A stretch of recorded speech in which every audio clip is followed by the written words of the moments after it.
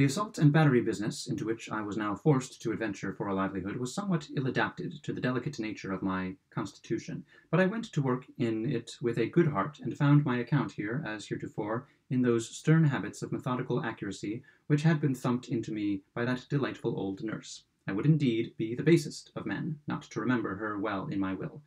By observing, as I say, the strictest system in all my dealings, and keeping a well-regulated set of books, I was enabled to get over many serious difficulties, and in the end to establish myself very decently in the profession. The truth is that few individuals in any line did a snugger little business than I. I will just copy a page or so out of my day book, and this will save me the necessity of blowing my own trumpet, a contemptible practice of which no high-minded man will be guilty. Now, the day book is a thing that don't lie. January 1st, New Year's Day, met Snap in the street, groggy, mem. He'll do. Met Gruff shortly afterward, blind drunk, mem. He'll answer too. Entered both gentlemen in my ledger and opened a running account with each. January 2nd, saw Snap at the exchange and went up and trod on his toe, doubled his fist, and knocked me down. Good. Got up again. Some trifling difficulty with Bag, my attorney. I want the damages at 1,000, but he says that for so simple a knockdown we can't lay them at more than 500. Mem must get rid of Bag. No system at all. January 3rd, went to the theater to look for Gruff. Saw him sitting in a side box in the second tier between a fat lady and a lean one. Quizzed the whole party through an opera glass till I saw the fat lady blush and whisper to G. Went round then into the box and put my nose within reach of his hand. Wouldn't pull it. No go. Blew it and tried again. Not go. No go. Sat down then and winked at the lean lady, when I had the high satisfaction of finding him lift me up by the nape of the neck and fling me over into the pit. Neck dislocated and right leg capitally splintered. Went home with high glee, drank a bottle of champagne, and booked the young man for 5,000. Bag says it'll do. February 15th comprised the case of Mr. Snap. Amount entered in journal, 50 cents, which see. February 16th, cast by that ruffian Gruff, who made me a present of $5. Cost of suit, $4.25. Net profit, see journal, 75 cents.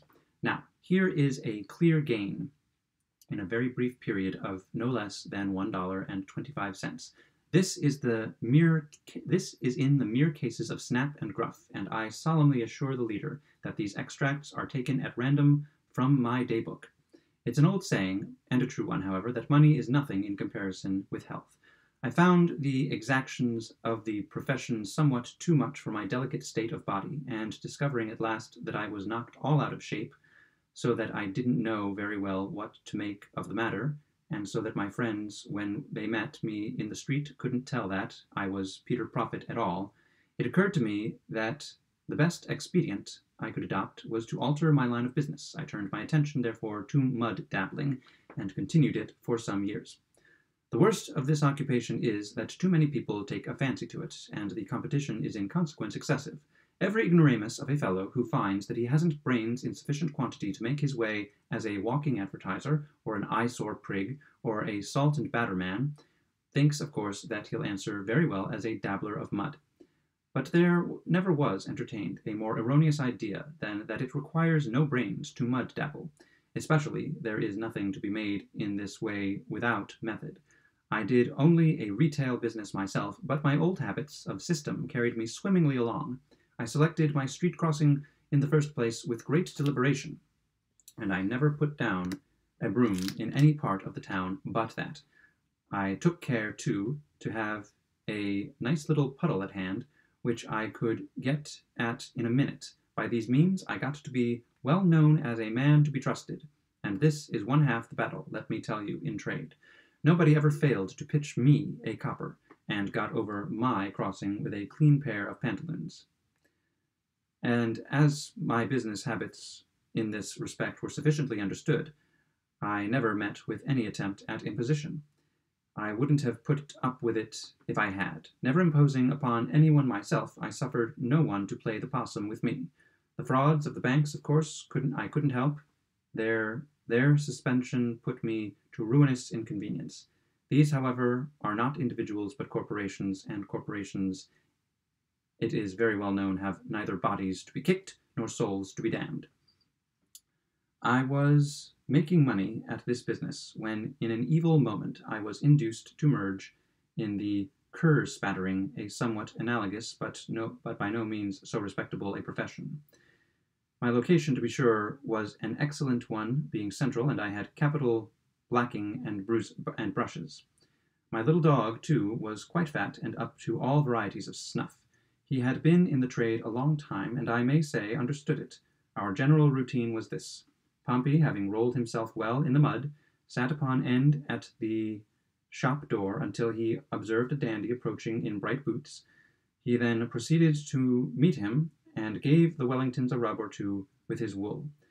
Then the dandy swore very much and looked about for a bootblack. There I was, full in his view, with blacking and brushes. It was only a minute's work, and then came a sixpence. This did moderately well for a time. In fact, I was not avaricious, but my dog was. I allowed him a third of the profit, and he was advised to insist upon half. This couldn't stand, so we quarreled and parted. I next tried my hand at the organ grinding for a while, and may say that I made out pretty well. It is a plain, straightforward business that requires no particular abilities. You can get a music mill for a mere song, and put it in order. And to put it in order, you have but to open the works and give them 3 or 4 smart raps with a hammer. It improves the tone of the thing for business purposes more than you can imagine. This done, you have only to stroll along with the mill on your back until you see tan bark in the street and a knocker wrapper up in buckskin. Then you stop and grind, looking as if you meant to stop and grind till doomsday. Presently a window opens and somebody pitches you a sixpence with a request to hush up and go on, etc. I am aware that some grinders have actually afforded to go on for this sum, but for my part I found the necessary outlay of capital too great to permit of my going on under a shilling. At this occupation I did a good deal, but somehow I was not quite satisfied, and so fully abandoned it. The truth is, I labored under the disadvantage of having no monkey, and American streets are so muddy, and a democratic rabble is so obtrusive, and so full of demnition, mischievous little boys. I was now out of employment for some months, but at length succeeded by dint of great interest in procuring a situation in the sham post. The duties here are simple and not altogether unprofitable. For example, very early in the morning I had to make up my packet of sham letters. Upon the inside of each of these I had to scrawl a few lines on any subject which occurred to me as sufficiently mysterious, signing all the epistles Tom Dobson or Bobby Tompkins or anything in that way. Having folded and sealed all and stamped them with sham postmarks, New Orleans, Bengal, Botany Bay, or any other place of a great way off, I set out forthwith upon my daily route. As if in a very great hurry, I always called at the big houses to deliver the letters and receive the postage.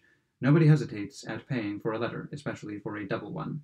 People are such fools, and it was no trouble to get round a corner before there was time to open the epistles.